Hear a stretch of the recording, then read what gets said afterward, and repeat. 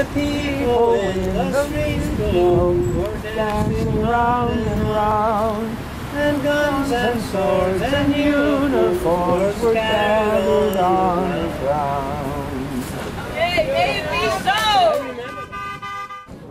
We're gathered here on the Green in Brunswick, Maine, as part of the 76th International Commemoration of the Hiroshima and Nagasaki tragedies.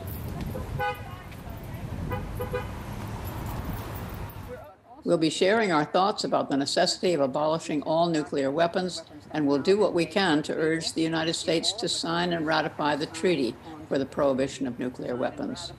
What a signal that would be to the world.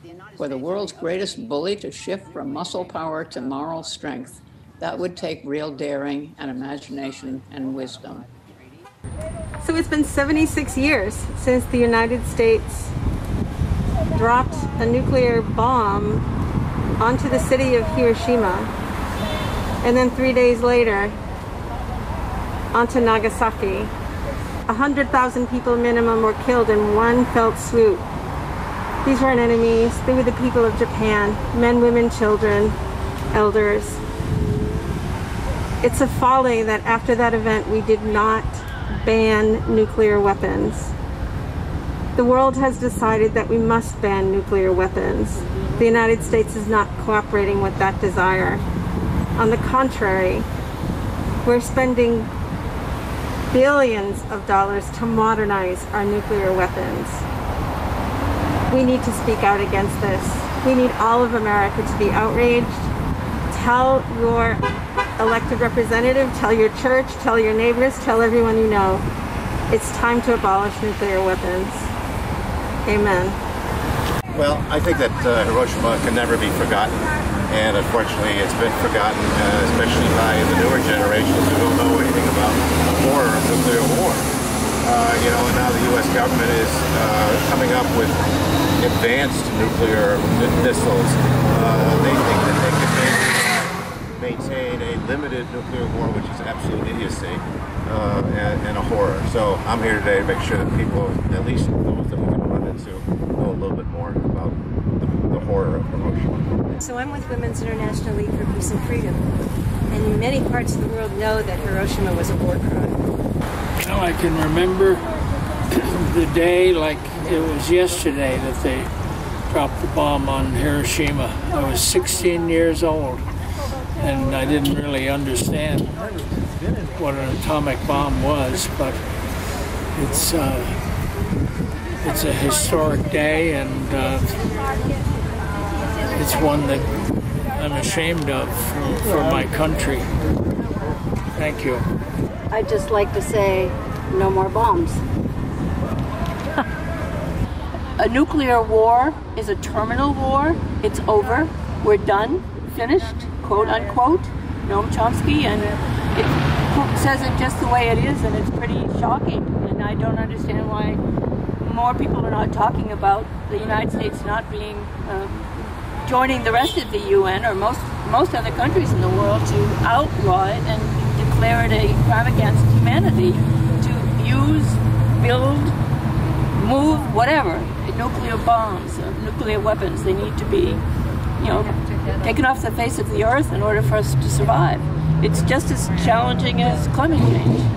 I was 14 years old when the bomb fell, and I remember we all ended up in church. I think everybody was so glad that the war was over. And I can remember one woman, Mrs. Scapatici, whose son had been killed in the war, and she wore a black mantilla. I remember it was a beautiful sunny day, and we all ended up in church. I didn't see many people weeping, which I've always wondered why, when you annihilate a whole city. I would just like to see my children, my grandchildren, my great-grandchildren, and all of our other children grow up in a world where we didn't have to worry about nuclear weapons. So I hope that we can ratify this treaty as many other countries have done. Perfect. It's perfect. And that to ratify a treaty like this, which the rest of the world is into and concerned about, and we don't, puts us out in a place which is damaging to us, not so damaging to other people. Thanks for doing this. For so many years, we've had a peace fair here. We don't have the peace fair anymore on this weekend, but we still have the same concerns and the memories of Hiroshima, and it just is amazing that we have not made the progress that we should have made. There's not much more to say. We keep fighting for having nuclear weapons and better, bigger and better ones. It's a real shame. An end to all wars. What my sign says, war is not the answer, and it has not ended anything. There's only one country in the world that has ever used nuclear weapons on another people, and that's the United States. I went to Japan in 1984, and I was part of a tour group, and we went to Hiroshima and Nagasaki, and in Hiroshima, I'll never forget the Hibakusha, the survivors, telling the story about after the bombing in Hiroshima, the United States military came in and didn't initially allow any medical people to come in, but instead the U.S. sent in radiological teams to take pictures of the injured, to cut off arms and legs, to take blood and skin samples, and then they sent all that back to the United States. And then they allowed the Red Cross and other medical people to come in and treat those who were suffering terribly from it. So it's very clear what the United States' intention was by dropping those bombs. We're standing now in a circle to collect signatures on a petition urging the United States to sign and ratify the treaty for the prohibition of nuclear weapons. And we're reading excerpts from the treaty ban itself, which is a powerful experience. Many of us are new to activism, and we're struck hard by the power of those words that speak to the urgency of abolishing all nuclear weapons. Weapon-free world, which is a global public good of the highest order.